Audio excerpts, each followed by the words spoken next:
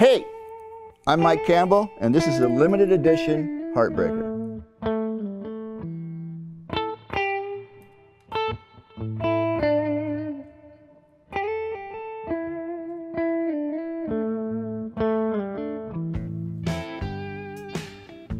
Back in '75, I think, and we were in the studio working on the first Heartbreakers record, and all I had was a Strat. Tom wanted to play guitar, so I loaned him my Strat, and then I needed something to play. So I went down, one day I found the Broadcaster. I think it was $600. I didn't know what a Broadcaster was. I wanted a Telecaster, but it looked like a Telecaster. I later found out it was better than a Telecaster. I bought hundreds of guitars since then, and every time I go back to that one, which is the original one, this is the clone, the almost exact clone of my original Broadcaster. Every time I pull it out nowadays, whoever's getting the sound goes, "What's that?" You know, like, why don't you use that more often? It just makes, I was lucky. I got a real good guitar that day, and that's what I learned to play on.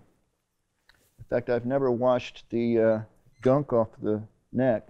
This is all my sweat and 40 years of sweat and grime, but I won't let them clean it off because I don't want to mess it up. Actually, this new one has a lot of the same marks. They went and copied a lot of the same rub marks and grime marks. So, and it feels almost identical to it, to me. Even the back of the neck, you can see they kept kind of where my dirt marks were from my oily hands or whatever. It's well done. Where is it? Oh, this one. This is funny. This is a mark here, like a scratch, that they copied from my guitar. And the story behind that is the first time we went to Japan, my lighting director, Jim Lanahan, decided he was going to make customized cases.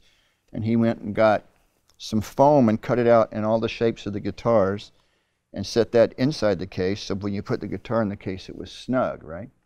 But he left a nail sticking through on this one, so I put my guitar in and it just went and scratched a mark in the neck there. And the new one has the exact same mark. There's a solder burn somewhere. Oh yeah, right here. Somebody was doing something and they hit this with a soldering iron, and they've got that. And I like the way that the new tuners look old, like they've oxidized or whatever. They look like they've been around a while. Even the nut here, which is broken on mine, little piece of the nut, is chipped off. They copied that too. Pretty amazing work. I mean, really comprehensive.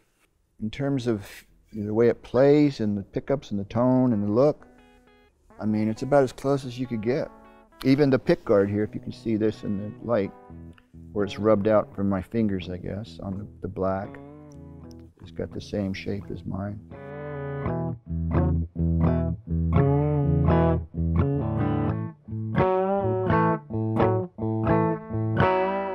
The reason that we're doing this, aside from the fact that I wanted one, my wife has this organization called the Tassie Fund, which is for dog rescue. And I do gigs here and there, and we sell posters and T-shirts, and we raise, money. We make jewelry from guitar strings and bracelets and earrings, and we sell all this stuff. And the money we get goes to the Tassie Fund, and it goes into an account, and it's used to save dogs' lives and find homes for them. Like if someone brings in a dog that is either lost or the people can't afford the surgery to save the dog's life, Tassie Fund will step in and help them out. And that's what it's all about. It's totally nonprofit. It's a noble cause, and if you want to buy one of these guitars, not only do you get a great guitar, but you're literally saving lives of dogs. With the blindfold test, I might not be able to tell the difference. That's how close it is.